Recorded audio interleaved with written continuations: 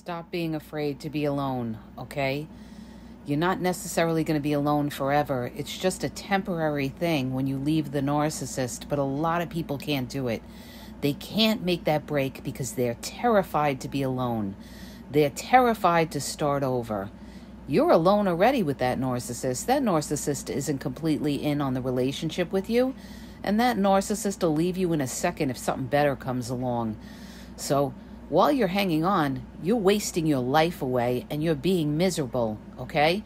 You've got to learn to be on your own and to learn to be happy on your own.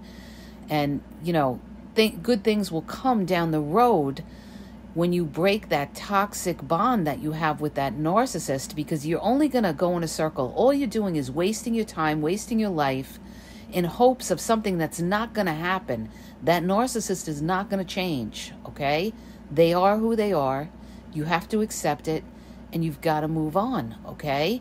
Because if you don't, you're going to wake up one day after many years of wasted time, and the whole relationship is going to fracture, and you're going to say, why didn't I leave a long time ago, okay?